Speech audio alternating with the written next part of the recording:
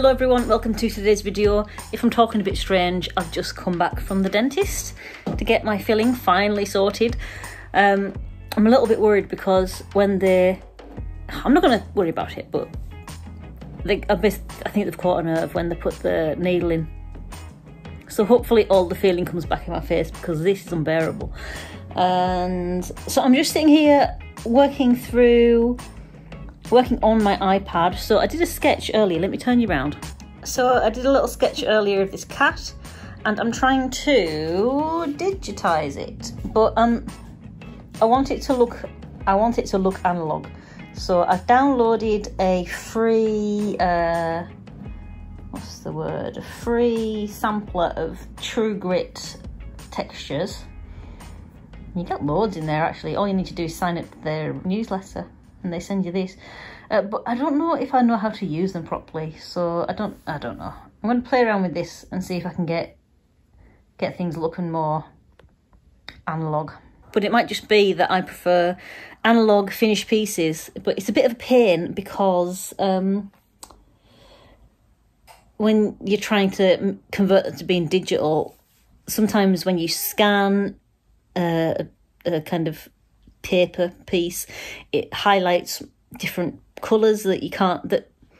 So for example, those finished pieces that I did for the picture hooks competition, when I scanned those, the scanner picked up all of the yellow that I'd kind of scribbled over the top, and it wasn't as prominent in real life, so I ended up having to take photographs. But then when you do that, you've got to change all the levels and stuff like that, and sometimes it's a bit tricky.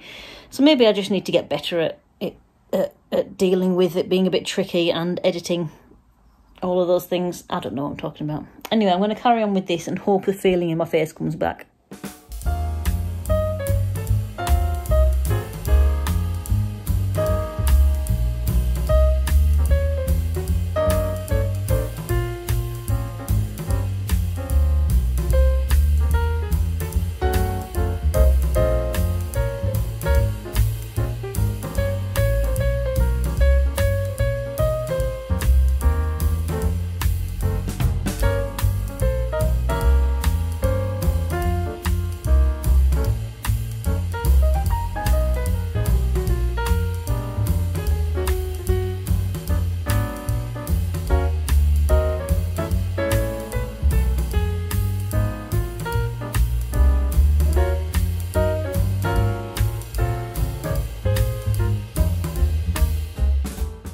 So I tried adding some texture to the iPad thing. Sorry, you're a bit wonky. There we go.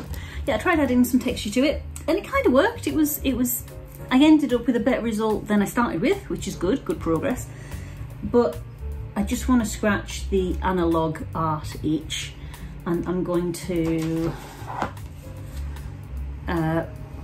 transfer this onto a big sheet of paper, and if it turns out good, it turns out good. If it doesn't, it doesn't. So let's go.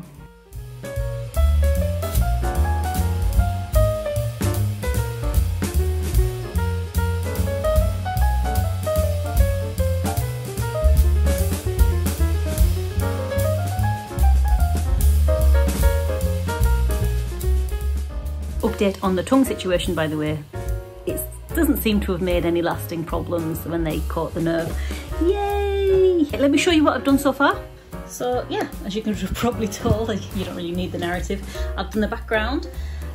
You might be wondering what this line's for. This is because I want to do the finished pieces A4, not just because they fit in an A4 scanner, which I've got, but it's easy to frame.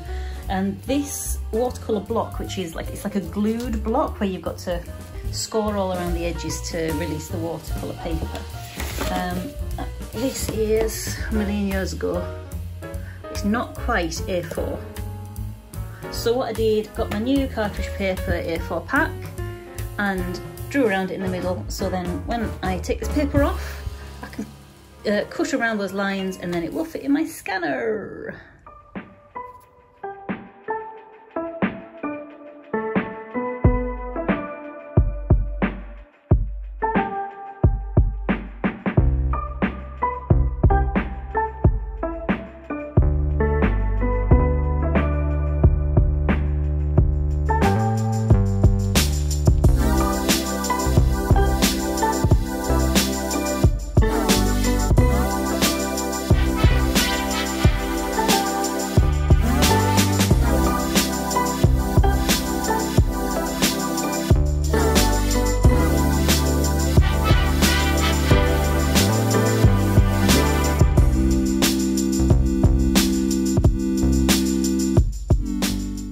it turns out that this paper isn't really the right kind of paper. It's picking up, it's got too much grain, do you know what I mean? So when I'm trying to shade with the side of my pencil, it's all I'm seeing is basically, it's like I'm doing a tree rubbing.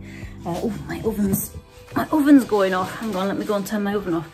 So I probably won't use that paper for any more final work like that. I'll save it for just watercolour rather than mixed media. Shush, oven, I'm coming. Right, so that's my timer. I've got to go and have my dinner now. But thanks for joining me on today's little journey. I've got full use of my mouth back now, so anyone that was worried, you don't need to be. And I'll see you in the next video. Bye.